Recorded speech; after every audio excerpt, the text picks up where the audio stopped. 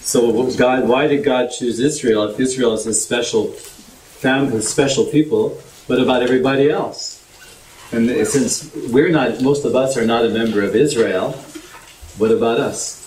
So, well, I would just say one thing. If you read the Old Testament at the very beginning, chapter 12, Genesis, okay, Genesis 12, you read the call of Abraham, the call of Abram. Now there's the first beginning of the Jewish people right there, call of Abram.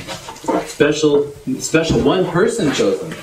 Not even a people yet, just one person, one man, and his family members. But he has no descendants yet. But God says, even then, I choose you, and I will bless all the nations of the world through you. Already from the beginning, you see what God is thinking? He's thinking, well, I have to start working with one person. Because if I try to work with all of them at once, it will be difficult. So I will work with one person and try to find one person of faith.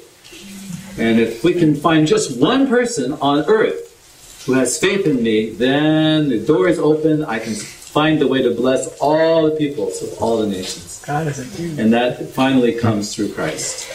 See, because Christ creates the new Israel, it's called. St. Paul talks about that. The new Israel. That's the people, that's the church. Okay?